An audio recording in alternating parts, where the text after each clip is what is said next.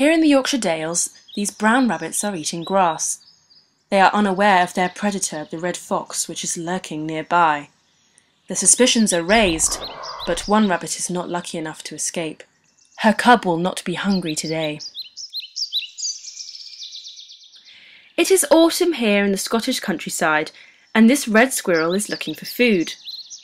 Sometimes he will eat the nuts, but other times he will store them away so he can eat them after the winter.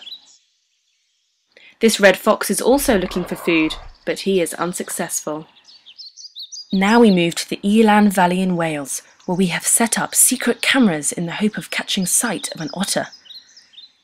There's one hiding in the reeds. It looks like he's waiting to catch a fish. He's got one!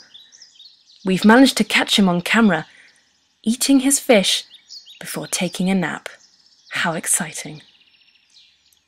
Now we move to the Cotswolds, where wildlife really comes to life at night time. We're hoping to catch sight of a badger. At the moment, we've got a hedgehog, and now a mouse. But oh, here comes the badger! He is eating the mouse elsewhere.